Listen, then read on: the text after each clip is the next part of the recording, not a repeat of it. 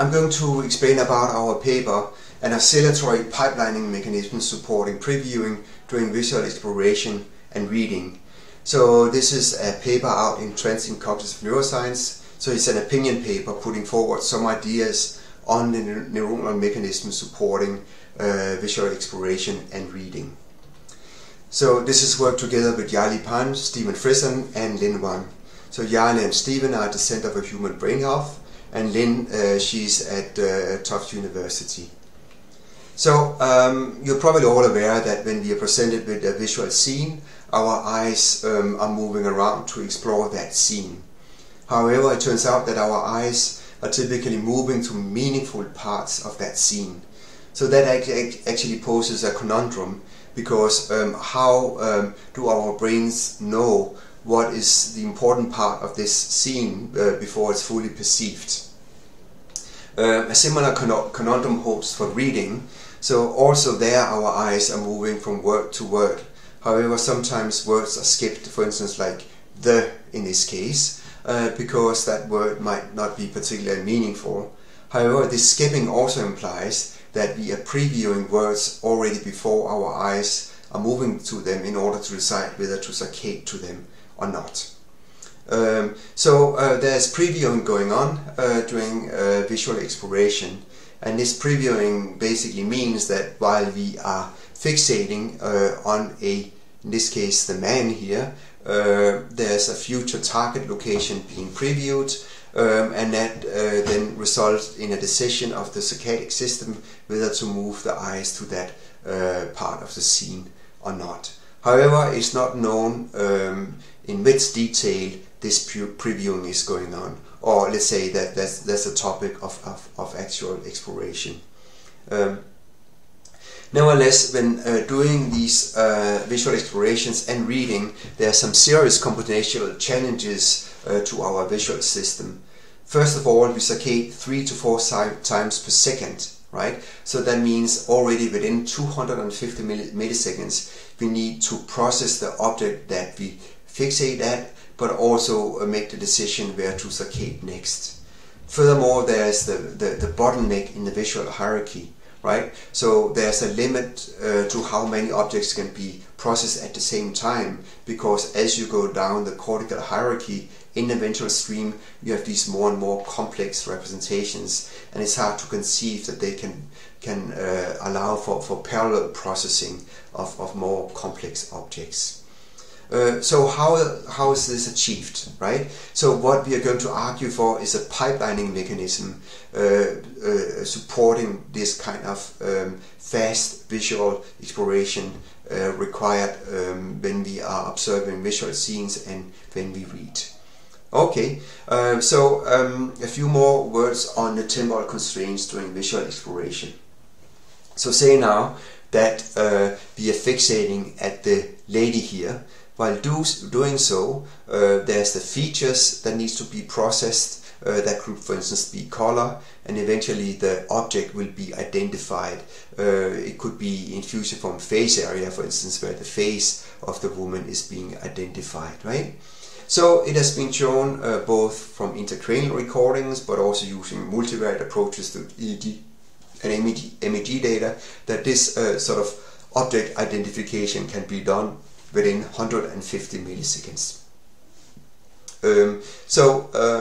At the same time, it takes about 250 milliseconds between each saccades. It also takes about 100 milliseconds for a saccade to be initiated and executed. So that leaves 150 milliseconds to make a decision on where to saccade next, right? So within 150 milliseconds, when fixating on the lady, we have to identify the lady here, but we also have to make a decision where to saccade next, for instance, to the dog here, right?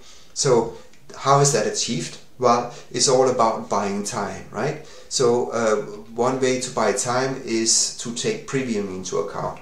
So already when the boy here is being fixated at and being processed, well, then some previewing might be going on, giving a head start to the processing of the lady. So it has been shown that this sort of previewing can reduce the identification time to about 110 to 120 milliseconds, right? Nevertheless, this scheme here also supposes that up to two or more objects are being processed in parallel. The same temporal constraints hold for reading, so it has also been shown that within 150 milliseconds, the semantic information can be supposedly the semantic information of a read word is identified within the brain, right? But of course, first in this case, when reading, first the orthography of the word has to be identified, maybe in visual word form area, and then there's the lexical and semantic processing going on. Again, when we read, it might be only leave 250 milliseconds between each saccade. Again, it takes 100 milliseconds to initiate and execute the saccade, leaving 150 milliseconds to decide whether we should move our eye to the next word. In this case, when we fixate and jump, then should we move our eyes to over or not. Again, previewing will help to buy some time. So if we now consider processing the word over, it could have already been previewed when we fixated at the word jumped, right? And this previewing is essential for reducing the processing time such that there is more time available for deciding where to saccade next. But again, the previewing implies that more than one object has to be processed by the brain. So how is all this achieved? Well, there's two main ideas out there, and one is serial processing is going on. The other is that this sort of process is supported by parallel processing.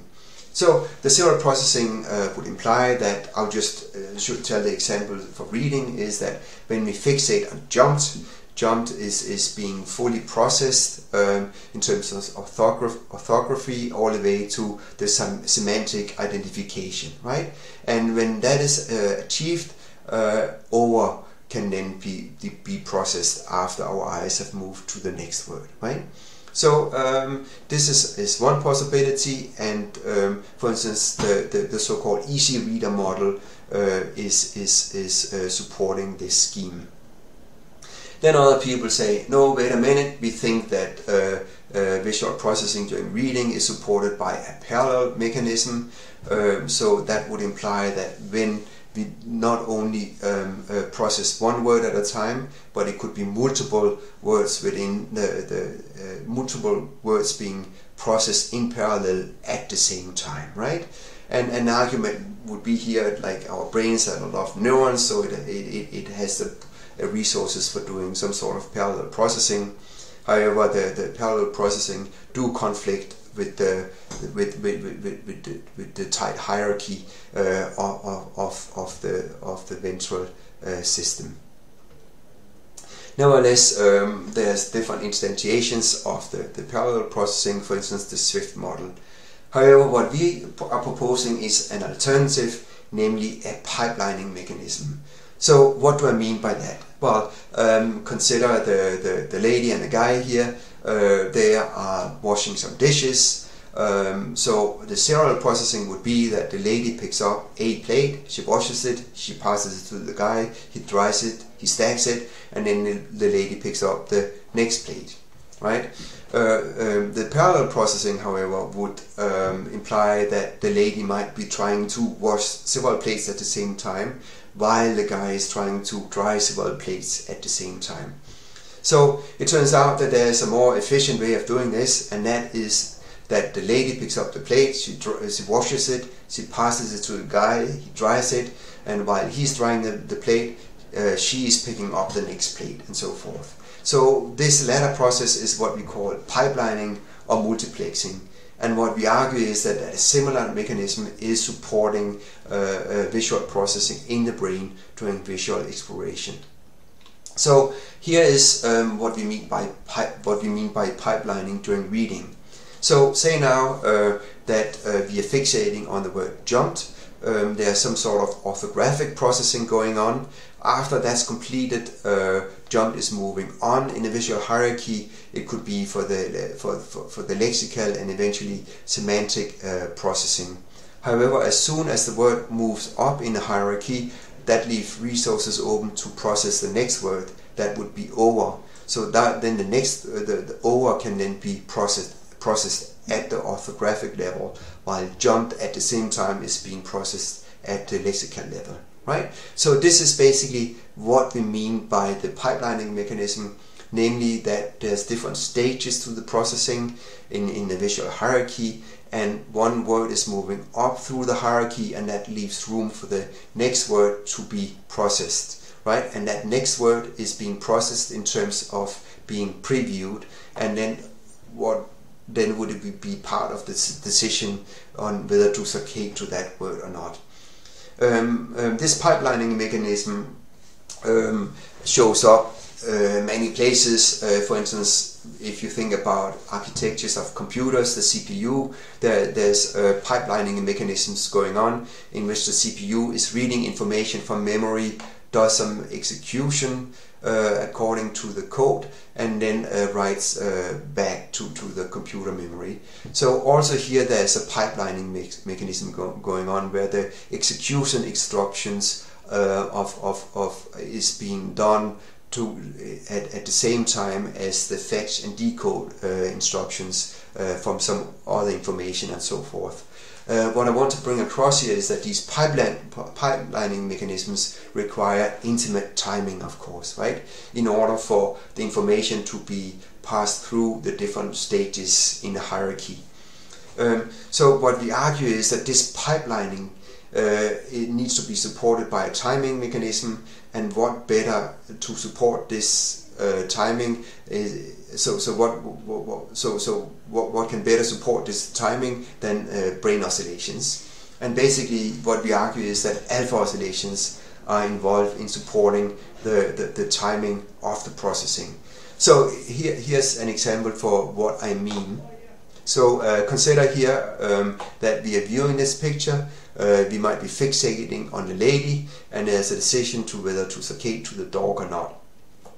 When fixating on the lady, there's first the visual features being processed. It could be color being processed in for instance V4, but of course there's also other basic features to be processed, right? A little later, so this is done early in the visual hierarchy. This information is being passed on, and eventually in object selective cortex, the woman itself will be identified. However, when the information is passed on, that allows for the processing of the visual features of the dog, right? And then a little later, that can be processed in object selective cortex, because then the woman has been identified. Again, a pipelining mechanism. And we think that this pipeline mechanism is clocked by alpha oscillations. And we have some very specific ideas for the neurophysiology supporting that, but you will have to go to the paper to read about the details of that. Another key important aspect to this mechanism is that we think that saccades also need to be locked to the phase of the alpha oscillations, right? So the moving of the eyes and the incoming new information needs to be coordinated in time with the visual processing. So this implies that the saccades need to be locked to the phase of the ongoing alpha oscillations. We make exactly the same case for reading. So in this case, say that you fixate on the word jumped. There's the orthographic features of jump being processed first, and then they pass on to the lexicosemantic identification, maybe in the anterior temporal lobe. After that processing has moved on down the hierarchy, then for instance over can be previewed, and the orthographic features of over can be processed, right? and then a little later over can then be processed at the lexicosemantic level after the processing of jump has been completed, and so forth, right? So again, a multiplexing pipelining mechanism organized by ongoing alpha oscillations. Also here during reading we argue that saccades need to be locked to the phase of ongoing alpha oscillations. So this is the core to the proposed mechanism. So it has several implications resulting in predictions. One strong prediction is that a phase coding scheme is going on, namely that different information is being processed at different phases of the ongoing alpha oscillations. And this phase coding idea we have borrowed from what we know about spatial processing in the rat. You might be familiar with the notion of theta phase precession. So this implies that there are place cells in a rat, and what you see is that as the rat moves through the space, there's an advance in firing of the place cells. So there are some very specific ideas that this sort of phase precession can be explained by a pipelining mechanism. Theta oscillations in the rat goes up to 10 Hz, so they do overlap with the alpha oscillations.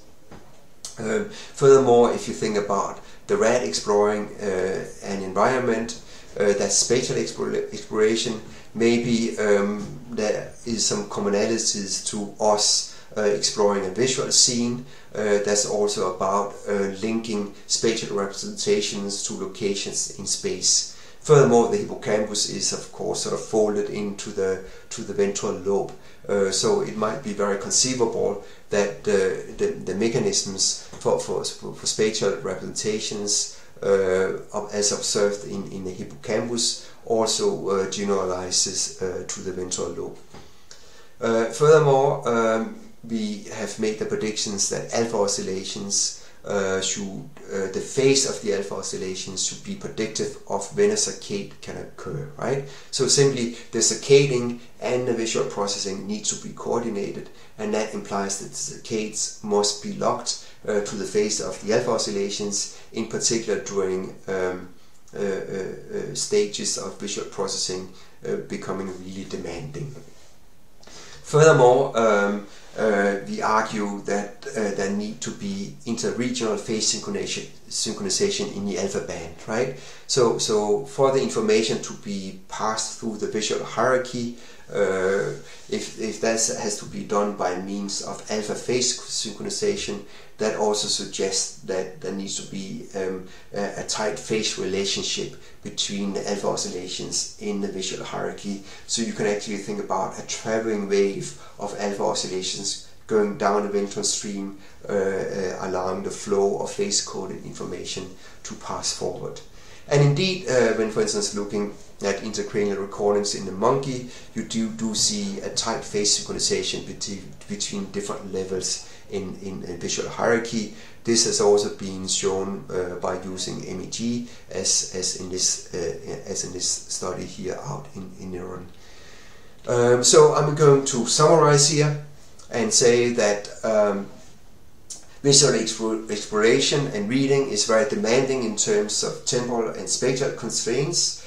So in order for the visual system to be able to do this, we believe that there is a pipelining mechanism going on, organizing the visual processing in order for that to be fast enough.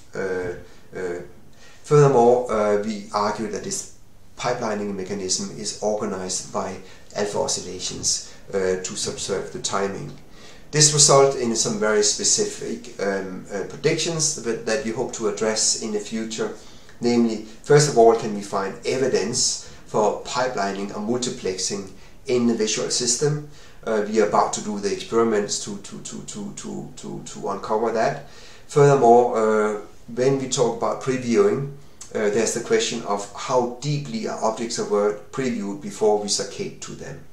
There's the notion of phase coding, namely that different representations are encoding along the phase of the alpha oscillations. Also that we want to explore, and it also goes hand in hand with the predictions that different regions in the visual hierarchy has to be phase locked in the alpha band.